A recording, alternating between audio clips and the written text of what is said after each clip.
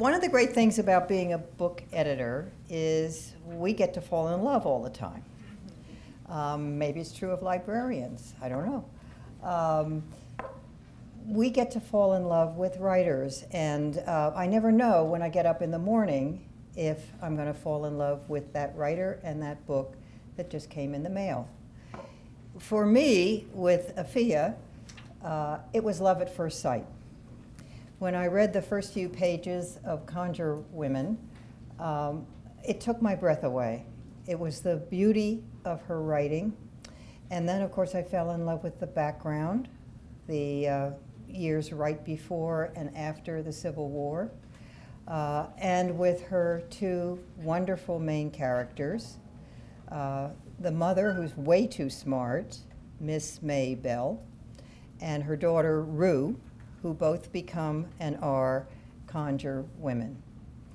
So pretty soon, a lot of other people fell in love with Afia and with her book. I think maybe Nell Freudenberger says it very well. She says, if you are grieving for Toni Morrison, Afia Atakora is the young writer to read now. And here she is.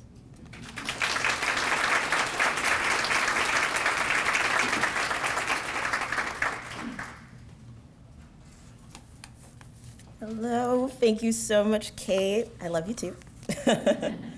I'm so happy to be here today and from the librarians, my favorite people. But I do have a confession to make, and I promise it's not about overdue library books, although we can talk about that. But, so to understand my confession, we have to go back a little ways, and I will tell you about my upbringing. I grew up in England for a few years, but we moved to New Jersey. And while I was there, I developed a love for the library. And I'm sure you've all encountered this type of kid that comes up with like a stack of books, like it's a strongman competition, throws them down, is like, check them all out, I want them all. I was that kid, for sure. And I was a latchkey kid. My parents were immigrants from West Africa, and they encouraged education, but they didn't have the opportunity to focus on it as much as they wanted to. So the library was sort of this perfect place where they could dump me and know that I was I was getting up to good things. I was reading.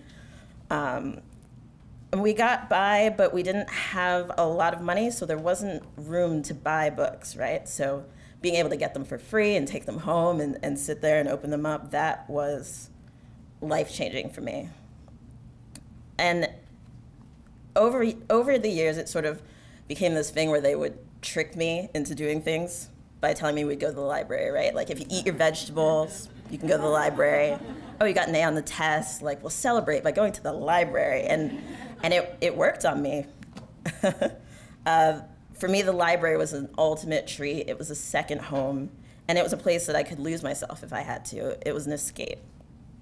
And I, for one, truly believed that it was a magical place. It wasn't until I was about 5 years old, 6 years old, and I remember it very vividly, that I realized that books were written by people, like real human adults, and I could grow up and be one. And as soon as I realized that, I vowed that I would be a writer. And figuring that out and sticking to my vow, this is where the confession comes into play. I went down to my local library in New Jersey, and at this point I was probably 7 or 8, and I had figured out the Dewey Decimal System and the card catalog, and I was a beast at finding anything on the shelf, almost as good as a librarian. So I figured out where my book would be on the shelf, and I took a pen and dug my initials into the shelf for all time, believing that books didn't move and that there wasn't weeding or shifting. But I would actually go on to work at that very same library, and I eventually figured out that books and new acquisitions happen. And at some point we did get in the budget new shelves, but for an embarrassingly long time, my initials were in those shelves, and I saw them every day. So like I said, I worked at the library for 10 years. I started as a page, which is, I was like 16, we shelved books, that's what we called it. And then I worked up my way to senior library assistant in the periodicals department, where I started to have these horrible nightmares of like the automatic doors like closing on me, like recurring nightmares. But I also had these letters haunting me and reminding me of my promise that I wanted to be a writer. And so Conjure Women, my book, is me finally making good on that promise. It's my debut novel, and I'm so excited to share it with you guys. After leaving the library, I attended the MFA program right here in NYC at Columbia. And it wasn't until about the last semester of my senior year there, my final semester there, that I came onto the story that I knew was the one I was going to write. And I was sort of unsure, I was a little frustrated. I was taking a break from the writing and I was watching YouTube. And as one does at 3 a.m., I started watching weird medical videos. So I habit of mine. Like, other people do that, right? No? Okay. Whatever.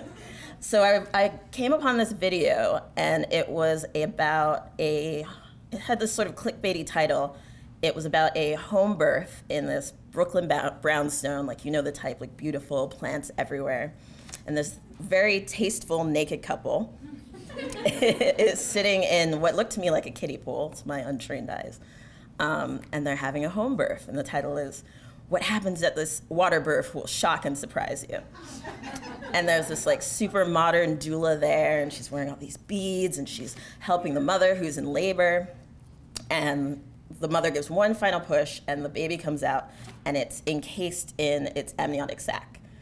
And the doula she's cool with it. She just slits it right open. The baby comes out squalling, and that for me was, I knew, the very first scene that I wanted to write in my story. I began to think about how babies are born every day throughout time, and yet every day it's a miracle. And so that was sort of the crux I wanted Conjure Women to live in, the everyday, the mundane, and the miraculous. So going forward, that first scene became one of the early scenes in the book. And I'm very glad that Kate let me keep this scene, by the way. It was one of the initial scenes, and it follows Rue, a young midwife. She's very reluctant to become a midwife, and yet she's in this crucial spot in her community where she is the only healer, and she births a baby with black eyes and frightening white skin. And she doesn't live in the time that we live in. She can't just Google it and figure out what is this baby that's encased in its caul. So she has to come up with an explanation for the people of the town that she lives in, which is in the South. It's post-Civil War, and she lives amongst the ruins of an old plantation. And she's administering to these recently freed slaves in this isolated community, and this uncanny child to them is a bad omen. And her powers, her skills of healing, begin to create fears of witchcraft. And she has no way to dispel them. And the main action of the novel takes place during the Reconstruction era, which is this really interesting 10-year period that I feel like we don't talk about a lot in history, right after the Civil War, as I said, where our country was divided and decimated. The North had won, the South had lost, and everyone couldn't get over what had happened in the country, which I think we all find familiar. At this time, African Americans were thrust into freedom. They could vote, they could hold office, and they did so, but they also had to define what freedom meant for them. As for the white sovereign plant owners, their wealth, their homes, their cultures were decimated.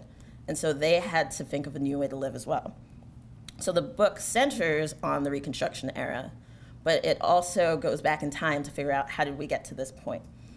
And through a braided narrative, it looks at slavery and the Reconstruction era, focusing in the past on Miss Maybelle, as Kate mentioned, Rue's mother, who was also a midwife and a slave, and a mysterious healing woman.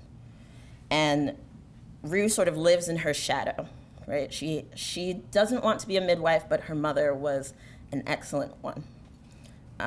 There's also Verena, who is the daughter of the plantation owner, and Rue's sort of only friend, and yet Verena is white, Rue is black, and their relationship is fraught. So the book is very much about these fraught relationships, right? In the United States at that time, among friends, and between a mother and a daughter. And I mentioned my mother earlier. As I said, she was from West Africa.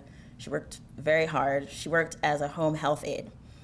And as I said, she would drop me off at the library, and the librarians became my babysitters, so thank you, librarians, for that. But when she didn't have the opportunity to do that, she would sometimes take me with her to work. And I would be there in the homes of these people, sick, sometimes elderly, sometimes infirm, sometimes dying. And I sat there, you know, with my library books, but I also observed her and the way she was treated by these people and the way she treated them. And I think I learned a lot about empathy and kindness, and also the ways that people view each other. And so that figures largely into Conjure Women. Rue also learns from her mother the way the world is. And from that, she must decide in the present action what to do and how to solve the problem of this mysterious child.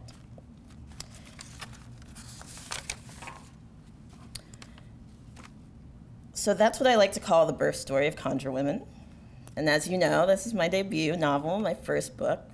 And it's still absolutely incredible to me that it exists, not just in my mind, but in the world for you all to enjoy. And so I hope that you get the chance to read it. I hope that it makes it onto your shelves without me having to carve my name into each one. And if you enjoy it, I hope that you share it with your patrons, and it lives in the stacks where I always kind of hoped that I would live. So thank you.